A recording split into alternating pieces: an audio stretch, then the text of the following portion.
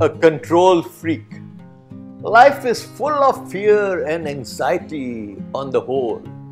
When you are frightened of losing control, let it go, release yourself of this burden to go with the flow and be on the roll. The only thing that works is the unsolicited advice. Rest of the efforts amount to only nagging otherwise.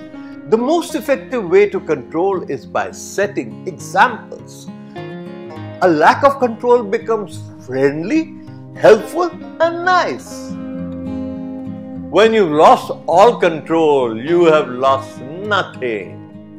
Only when you feel bad about it, you've lost something. Control over yourself is absolute power, and the day you achieve that, you have everything.